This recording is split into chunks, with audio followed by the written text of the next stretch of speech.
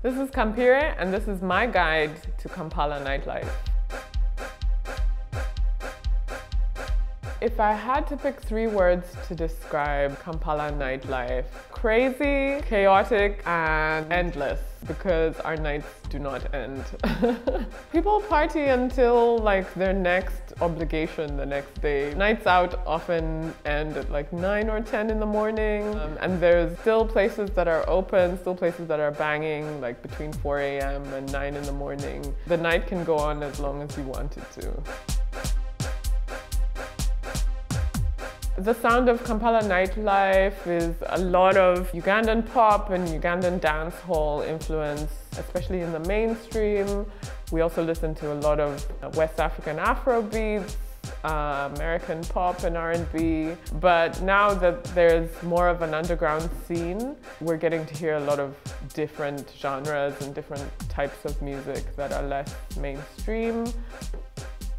Nyege Nyege is a festival, it's a label, it's a residency space, it's an ethos, it's a crew of ragtag artists and producers. It's a place for people to come together and sort of create alternative ways of being and appreciating music in Kampala. The places I love to party in Kampala, they're quite diverse. So one thing that is maybe specifically Kampalan or East African is the carwash situation. So on a Saturday afternoon or a Sunday, you take your car to get washed, and then within the car wash there's like people selling drinks. You can get some pork on a stick, and then your night just sort of revolves or devolves from there.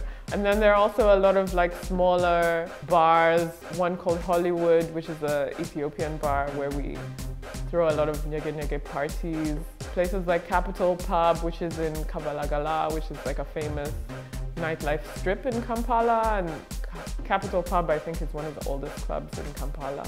If you want the real experience of going out in Kampala, you have to try those places.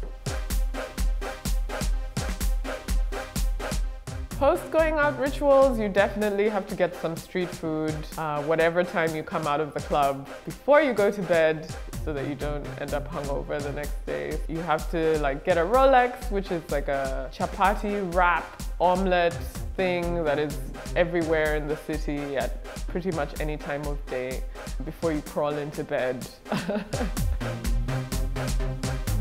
I love that people really love to go out. I love that we're dancers, and that's how we appreciate music, that's how we come to understand music. And it's really a communal thing that you create with the DJ and the dancers, and it's one of those places where everyone dances together.